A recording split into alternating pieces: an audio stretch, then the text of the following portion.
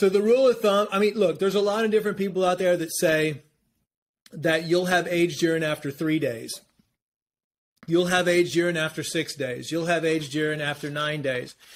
I personally like to always use the 3, 6, and 9, which is the Fibonacci sequences that have been studied with pretty much everything made in nature is based off of multitudes or multiples of 3, 6s, and 9s.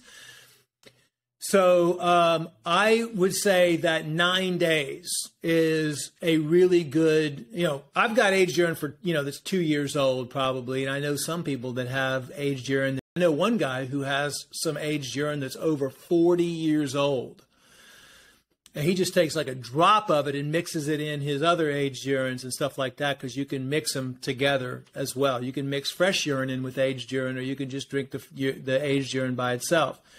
But 9 days, if best, you could keep it in a windowsill that gets solarized and gets the moonlight in there, and that activates it and brings more energy into it.